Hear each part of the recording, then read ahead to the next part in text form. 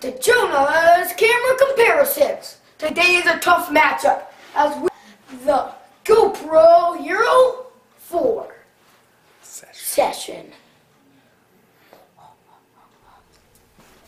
And then it's versus the Garmon VIRB Ultra 30. It's a cool one. Boom, boom, boom. Now we're gonna put them in cases. As we're gonna put the Hero 4 session to this side case. As we flip this and flip the latch, we slide it right in there. Then we close the latch. Now what we're gonna do is grab one of these large screws and grab one of these mounts. And what we do first is we put this mount on just like this so that the GoPro is showing. And what we do is we put this in and screw it very tight. And we screw it very tight like this. Okay. And then we're done with this one. Now we're going to do the Garmon VIRB Ultra 30. Ultra 30. First we're going to put it in its case. This is kind of a big one. So let's put that down. And how we open it is we push this way and we grab over here and pull it out.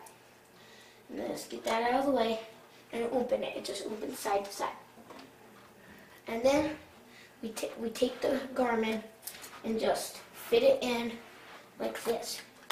And then we do just the opposite thing. We close it instead of opening. We flip this like this. And then we're going to put a mount on it. And for Garmon VIRBs, for the Garmon VIRB Ultra 30, it can be put on mount. It can be put on GoPro mounts. So we're going to put it on this. We'll put on the same kind of mount, same way, just like this, with the GoPro showing out again. Then we're going to grab one of these large nails and screws again and screw it in all the way until it's tight, and so that's very, very tight, like this. Okay, now for this comparison, we're going to do a side-by-side comparison. These are the cameras. Well, hi, and this is the side-by-side comparison with the Garmon VIRB Ultra 30 and the Hero 4 session. Okay,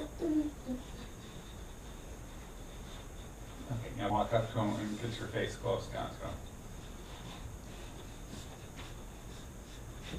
Hi. And if you like this video, subscribe right up here. Thanks for watching. Thanks for watching this video, and we'll be coming out with more.